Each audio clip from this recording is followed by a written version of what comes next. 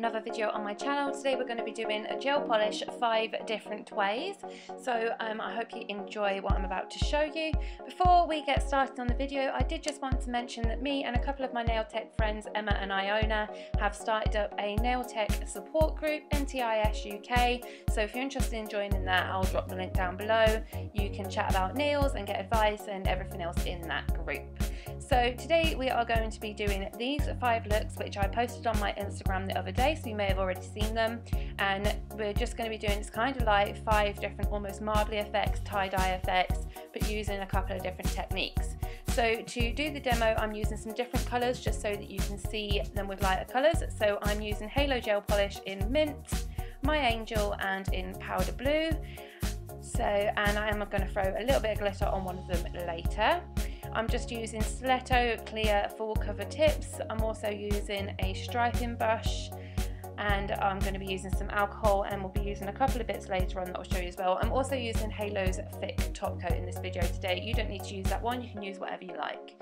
So I am starting off by just blobbing some different colours onto this nail just with the brush. Just make sure you don't cross-contaminate those colours going back into your bottle, but I'm just randomly blobbing these gel polish colours all over the nail, making sure there's a good mix of colours in different areas. Don't worry too much if you have some empty areas, because when we come in with this brush we're going to fill them in.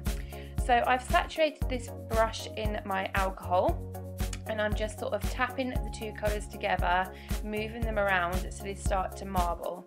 So a very, very light touch. You do want to do this quite slowly so you don't end up smushing the colours together and then just ending up with a blob. You want to work on the edge of each colour, where each colour meets to begin with, to just sort of blend them in, and then you can start moving them around a little bit more. So I have sped this up a little bit, so you do want to be moving slightly slower. I just sped it up for time. You don't want to be sitting here for ages watching me. So once you have smushed around and blended all these colours, you start off seeing this have a marble tie-dye, almost watery effect. You can see in my one there are a few air bubbles. I personally don't mind them. I think it adds to the look, but if you didn't want them there, you could just fill them in with a little bit more gel polish. I'm going to leave them on mine. So once you're happy with the look and you've just moved around your brush and achieved all the blend you want, then you're going to come in with your thick top coat. If you're not using a thick top coat, I top coat twice.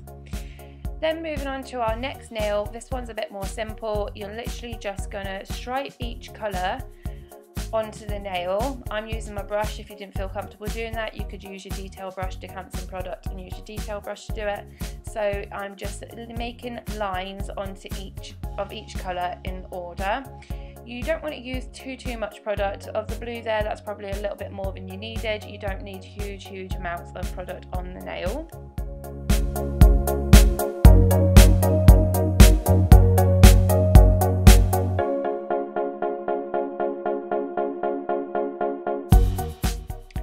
You've got all your colours on there and you're happy, you want to come in with that striping brush again, and all you're going to do is start at one at the end of the nail and pull straight through to the other, and you're going to continue to do that. So next to that line you'll do another one, and then next to that one you'll do another one, and you'll just keep doing that until you have got the desired effect.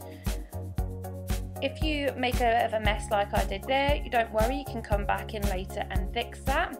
So I'm flipping the nail round now and coming back from the other direction. You don't need to do this, you could just have it all going one way, it's entirely up to you, but I just wanted to show you with the both ways how you really get that tie-dye effect. And then I'm just coming back in with a little bit of product and tidying up that line before I top coat.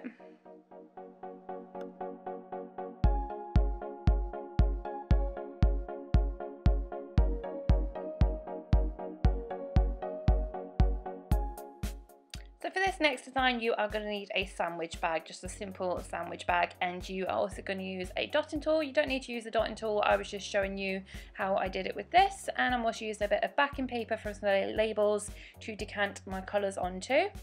Then I am just dotting them all over the nail randomly, much like we did with the first nail, but I'm just using the dotting tool instead just to show you that as an option. I think I actually prefer just blobbing it on there with the brush, to be honest, but I thought I would show you with the dotting tool.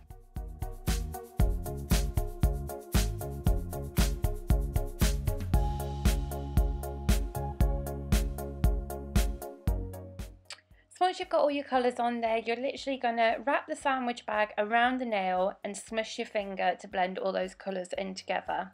What you don't want to do is smush it too hard or not have enough product on there and then not get a good effect. So you want to smush enough to blend all the colours together and have a nice effect, but you don't want to end up removing too much product, which I did when I did this because I wasn't paying attention, so I had to do it again.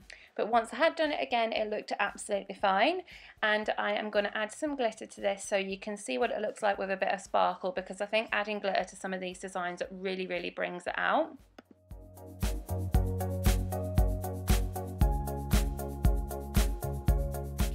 So the glitter I'm going to be using for this today is Showtime from Glitter Stella. Of course, I am a brand ambassador for them, so pretty much all of my glitters come from there. I love them. I'm using this little fluffy brush, which was actually just from the pound shop, and I am just applying a thin layer of base coat and then just dipping the brush into the glitter and then tapping it across the nail, tapping it and making sure there's more glitter in areas I want it to have more, and then not so much where I would like the more of the colours to shine through than the glitter.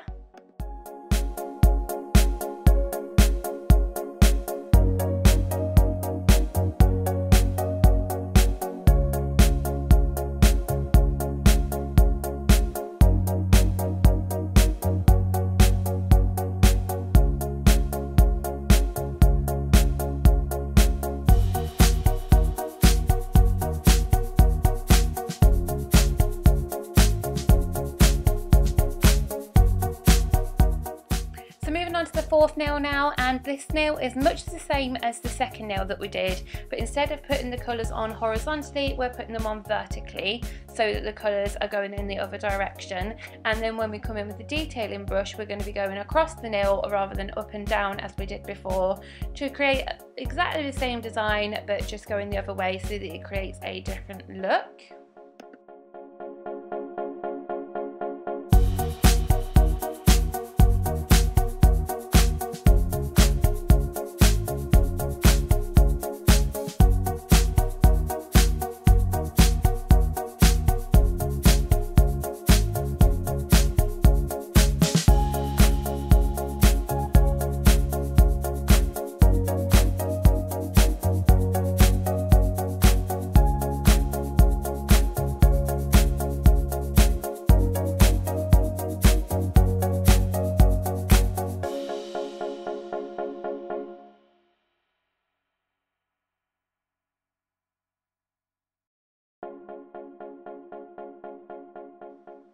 So onto our last nail, and for this one we are kind of combining some of the techniques that we've used in the other nails and coming up with yet a different kind of look.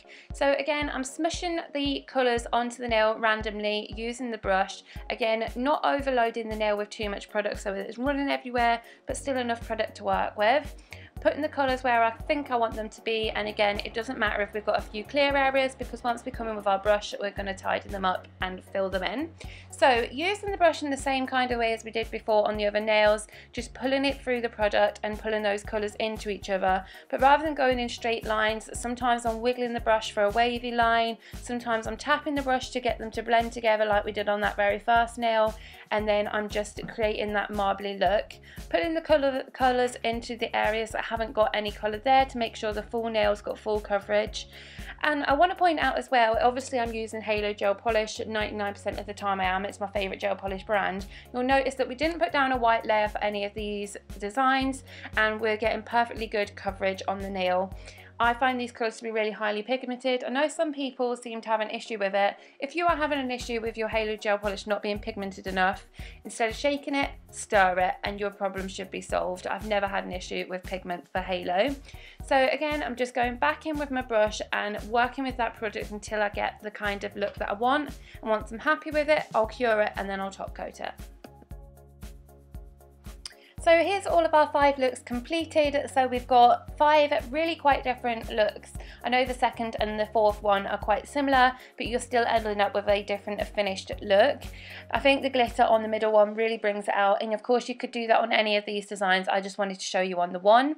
I decided to show you with the lighter colours so you can see that you really get some different looks from using different colours, different shades, different tones. You could do it with all neons, you could do it with all really dark colours, and you're still going to end up with beautiful beautiful, beautiful designs.